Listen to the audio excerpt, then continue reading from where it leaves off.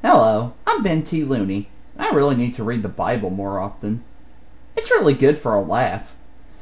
Truth be told, I'm very interested in black culture. Yes, I can't get enough of hip-hop music, urban hood movies, and tasteful black comedians. However, I really am offended as a white person due to how black culture is portrayed in the media.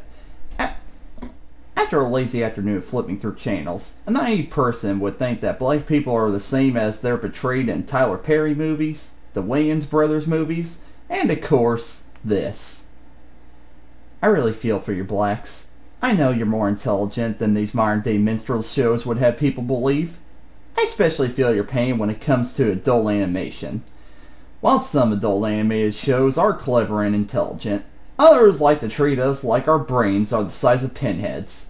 They like to overemphasize sexual humor, stereotypes, and they don't shy away from being as gross as possible, or being as mean-spirited and offensive as possible just for the heck of it. I can't trucking stand it. I wish that this would just die because it haunts me even when I'm not thinking about it. It just won't leave me alone. My Lance, I hate that show. What? Did you think I was referring to something else? Thankfully, there's not only a show featuring a black cast that has intelligence to it, but it happens to be an adult animated show that is made by people who can actually count over 5. It's none other than a certain Adult Swim show that I can't believe took me this long to get into, the Boondocks. This is a show created by black cartoonist Aaron McGruber, based on his comic of the same name. It's about 2 urban black children named Huey and Riley Freeman who live with their grandpa, Robert, and have to deal with the crazy events that happen around their neighborhood. There are so many reasons to love this show that I don't think I can sum everything up in one video, and the fact that I can say that after only seeing 4 episodes blows even my mind. No, seriously, my brain was so amazed that its brains blew its brains out. I have no idea how I'm still able to function. Probably because I sold my brain to Dr. Frankenstein. Hey, I wasn't using it. So, for starters, the animation is beautiful. This has got to be some of the best animation I've ever seen.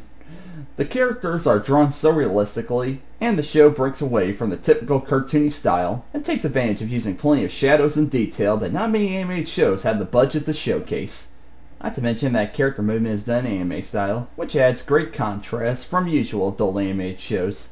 It's kind of nice to see an animated show that doesn't look like it's copied the style of other animated shows, which is another pet peeve of mine when it comes to adult animation. Another quality about this show is the characters. I haven't had a chance to see them all, but from what I've seen, this show is a great group of characters that I want to see more of.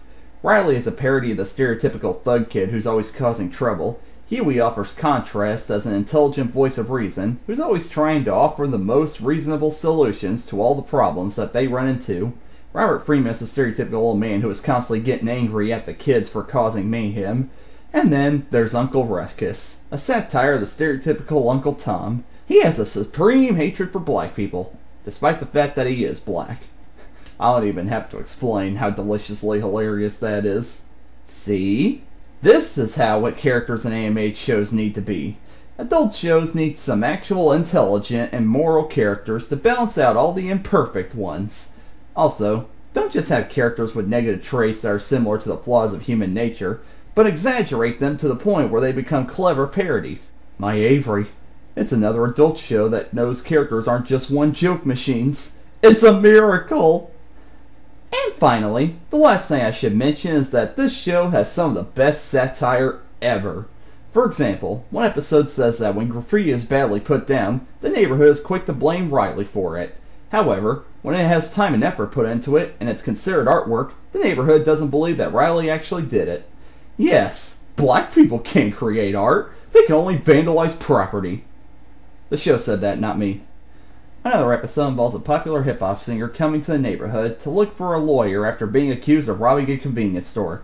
However, the only reason he's popular is because he's constantly committing crimes. You are so much like real life, it's hilarious. And scary. So, The Boondocks is a heck of a show that I'm looking forward to seeing the rest of. It's always inviting to see an adult show that actually treats me like I'm an adult. An intelligent adult. An intelligent adult who likes cartoons. An intelligent adult who likes cartoons and isn't racist. An intelligent adult who likes cartoons, isn't racist, and I don't know where I was going with this. Waffle. Anyway, the main point is that it is so simple to make a show like this. Hopefully, more animated adult shows will follow the influence of this and take the time to make a show that actually treats adults like we're sane. Or they could just follow the influence of others. I hate you. Anyway, I'm Benthelooney. I'm gonna go get my brain back. I just realized that's impossible for me to do the things I'm doing without it. Hold up, baby. Take you on this lyrical high real quick. 1993 exotic